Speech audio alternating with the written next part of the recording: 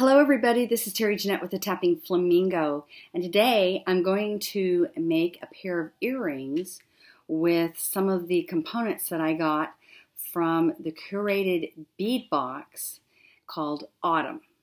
I'm also using a couple of beads that I got from the most recent Bargain Bead Box, which was September of 2022.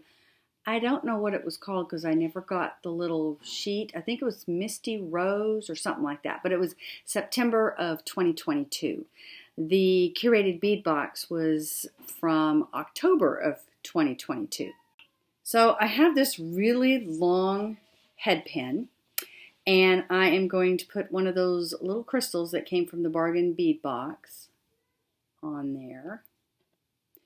And then I'm going to use one of these, it was called Oval Bronze Metal Bead Frame. And it frames a bead. And then I've got one of these aventurines that I'm just going to put in there and just going to feed it through. So I have a little bit of movement, spinning action going there. And then I'm going to take one of those other crystals and just put it on the top. So we have a very simple earring here. And then I'm going to take my round nose pliers. Ta-da! And I am going to carefully wrap.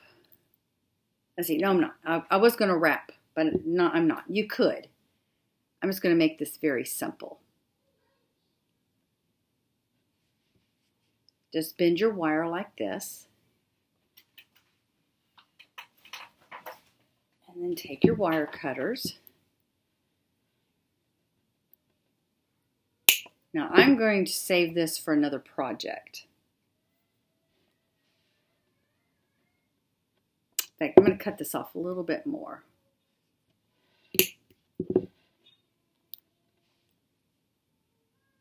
And then I'm just going to curl a small loop.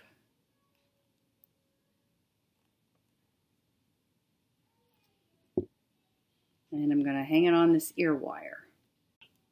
Let's just take the ear wire and carefully open it up. Put that on there, and we have ourselves, after we close it up, a little easy pair of earrings. I love these little metal frames, these bead frames. They're very fun. Let me show you what else I did with them. I made this necklace.